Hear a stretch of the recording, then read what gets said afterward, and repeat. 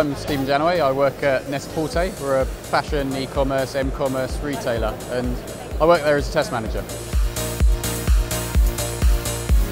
On the panel today, we were talking about challenges in mobile app testing. So looking from the main challenges we see as brands, and particularly Net-a-Porter and also at the BBC, and then looking towards how some of the other companies, particularly crowdsourced companies, could maybe help us overcome those challenges.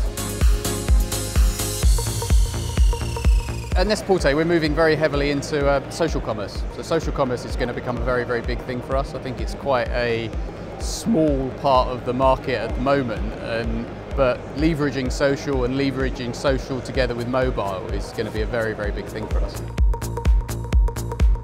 I'm here today to meet a few people, to find out what's new in mobile apps, and also to help spread the word about testing and how testing is so important to mobile app quality.